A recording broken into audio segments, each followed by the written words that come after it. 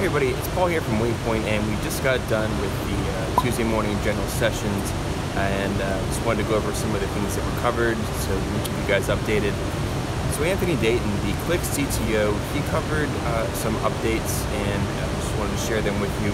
So they're going to be moving to 5 releases a year for Qlik Sense, and what that means is that they're also going to be changing the naming convention. So no longer is it going to be 4.0, 4.1. It's going to be moving to a month and a year basis for those updates. Another really cool demo that we saw that had to do with the Internet of Things, which is a big topic that Qlik is going to be tackling this year, was with Mike Prorock of Mercurio.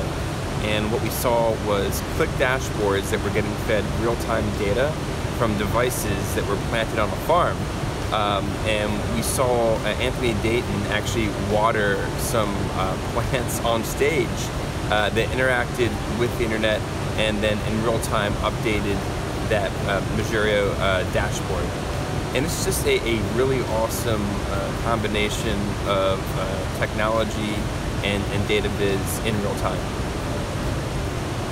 So I know a lot of you have been waiting to hear this, and it's the top 5 things that Qlik is really proud of moving into this next year. A lot of new updates for Qlik Sense. Number 1, and this is probably the coolest thing that I saw, was that now you can actually drag and drop a Qlik View app into Qlik Sense. So you just literally drag your Qlik View app into Qlik Sense and it rebuilds it in Qlik Sense, which is kind of mind-blowing when you think about it, with all of the time and effort that you would have to go through to actually do that. Number 2, so visual data prep for developers. So no longer do you have to know a lot of scripts. You can essentially drag and drop within Qlik Sense to parse all of your data now visually, so you don't have to sit there and script things up. So this is going to be a big game changer for people that don't like to script. And the way that they do this now is they have these thing called Qlik Bubbles, and you can actually drag and drop and parse your data and concatenate it within that visual interface, which is pretty amazing. So number 3, new color charts and intelligence. So what that means is now within Qlik Sense, you can govern colors for your charts throughout the entire app. So that way everything is relatable, streamlined, and when you make that color change for one chart, you can push it through that field all the way out through the entire app without having to go into each dashboard and manually change that, which is a huge time saver now. Number 4 is GeoAnalytics. So the new Qlik GeoAnalytics function is really awesome. It basically allows you to have a new intelligent geospatial rendering of your data. So no longer is it just your little dots and circles that get wider and smaller.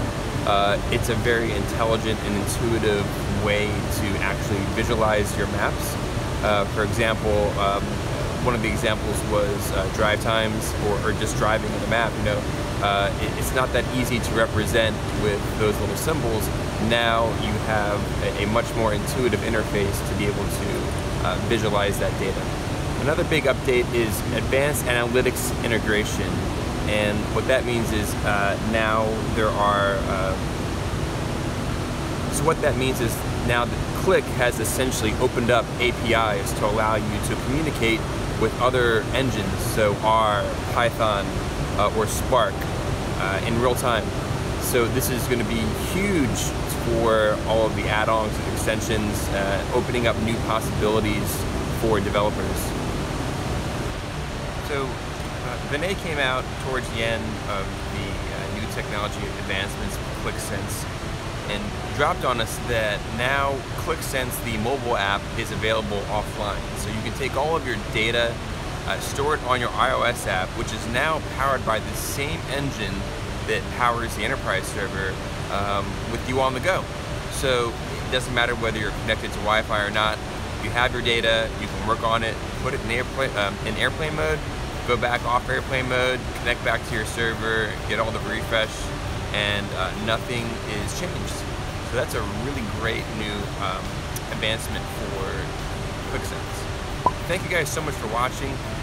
Make sure that you comment and subscribe to our YouTube channel, and be sure to follow us on Twitter at WaypointBI.